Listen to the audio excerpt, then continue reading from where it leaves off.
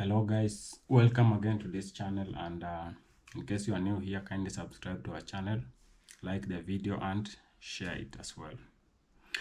So today I'm gonna delve into fact or reasons or some the things that William Ruto should do if he survives the wrath of the Gen Zs, if his tactics will outdo them, because these guys are not going back, they are not holding back.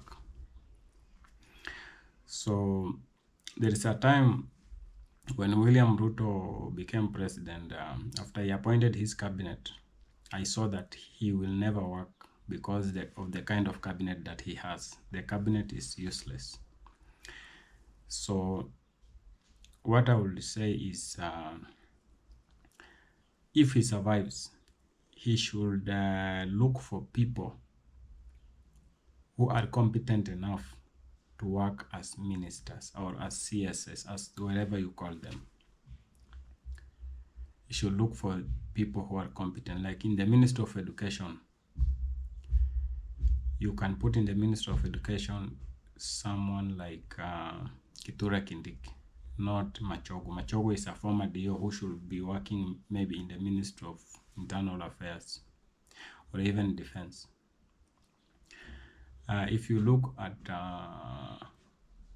all the ministers that this guy has, like for the roads, you don't need to put there a lawyer who doesn't understand even how much a bag of cement goes for.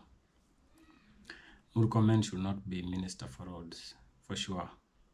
For roads, you need to put there someone who he knows whatever it is road building. We need that is competent. That's what we call competence. Ruto, for him to survive, if he survives, what he should do, he should do away with his boys, the young boys. They are younger than him, but it's very unfortunate that they are his advisors. People like Osoro are very small babies, you see. Kimani Ichung'wah is just a kid. These are the advisors of the president, for heaven's sake. You can understand why his government is the most useless government you have ever had in this country.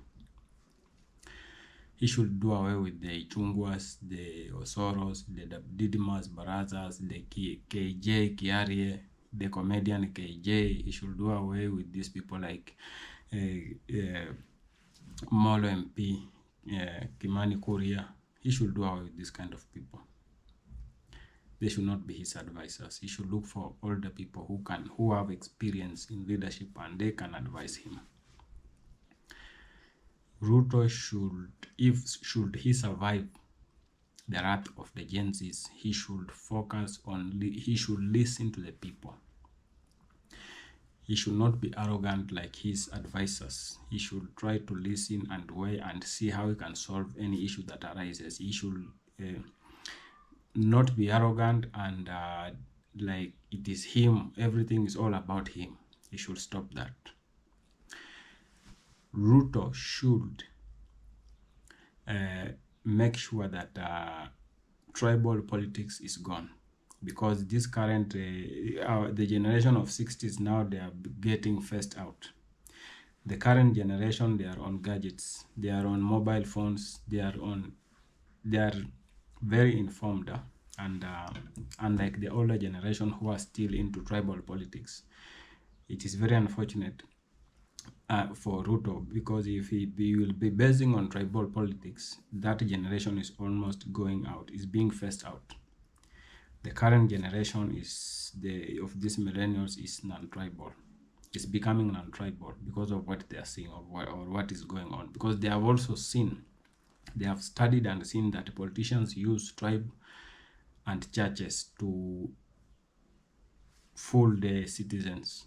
And that's why they do whatever they like. Whether citizens cry or not, these people will have their way, because they know they will go back as a tribal goons or in the church, and they will still be elected. So that we are getting past there. Ruto should try to avoid that. And also, what Ruto should do, he should tell his people, if he survives the wrath of the youth, he should tell people like Sudi, Murkomen, Didmas, because I had Didmas bought up, I don't know, a private jet or a helicopter.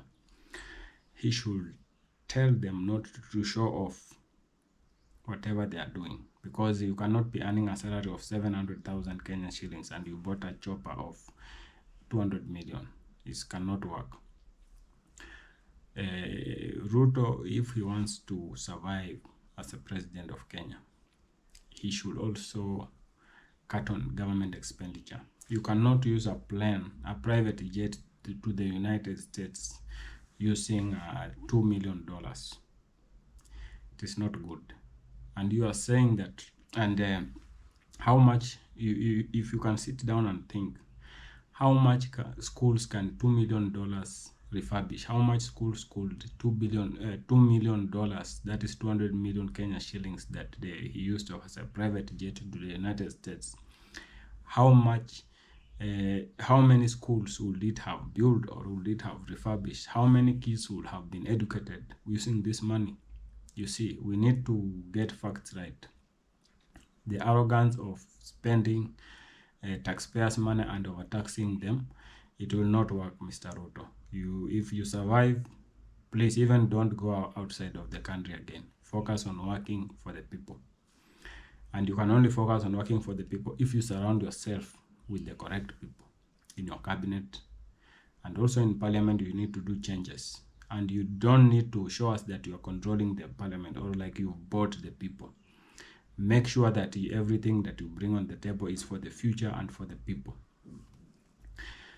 If Ruto survives this wrath, he should know that now using the church is zero, because the older people, they're born in 1980s and back then, these people, the young ones are telling them, we will not allow politics in our churches. We will not allow politics in the funerals. We will not allow politics in the mosques. And so it is going to be very hard for these guys to use those platforms, including you, Ruto, to brainwash our people so that you can continue being elected and continue stealing from them. It is going to be very hard.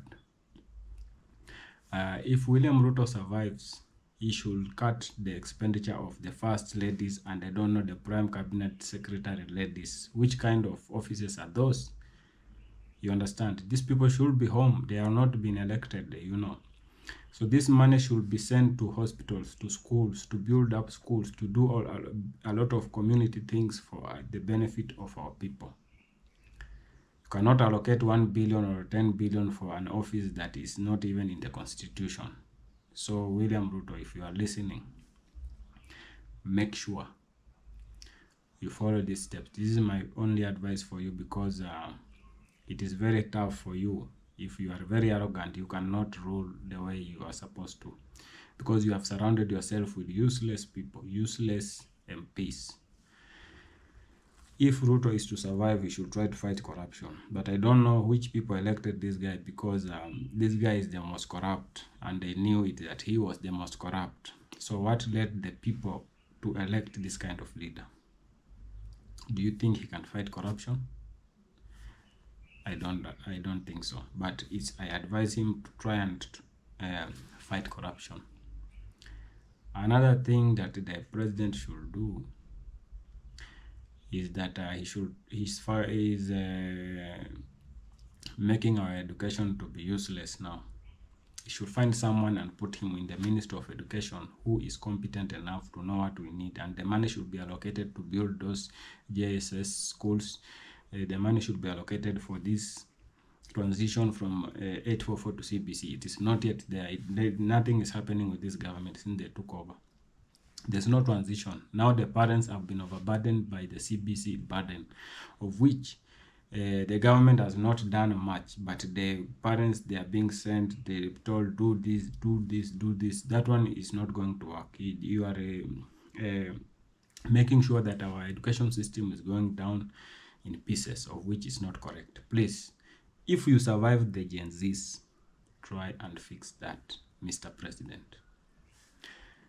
And also, I have some advice to the people before I go. The people, the president was elected, and the people who elected this guy, they went to the polls with different thinkings on their heads. Some were thinking that they are voting to remove the dynasties. Some were thinking that they are voting to send Baba to Bondo. Some were thinking that by voting they would have punished Uhuru very badly. But at the end of the day, we just spoiled the future of this country by electing a president in an ignorant manner. You understand? So if we will have any other chance to vote, use your brain during voting. Do not use your emotions. Make sure that you elect a leader who can transform this country. I'm not against Ruto, but he is the one who wants us to be against him by not getting the correct people to work for this country, because he has the power. But you cannot tell me you choose people who are useless to be in the cabinet, to be executing policies that the money are allocated for. No, I don't think this guy is ready to work. And the only thing I can say is that Ruto must go, because he is a young president who could have worked for the people, but he has decided to be arrogant, to be a killer, and to just destroy the country completely, to make everyone poor. That is what Ruto stands for. I don't know. I don't think he can change. Even my advice cannot help him in any way. So what I think is that he must go. It's better for us not even to have a leader. The country should be, because now it's like we don't have a leader. We are on our own. So the only thing is that he should go. Thank you so much.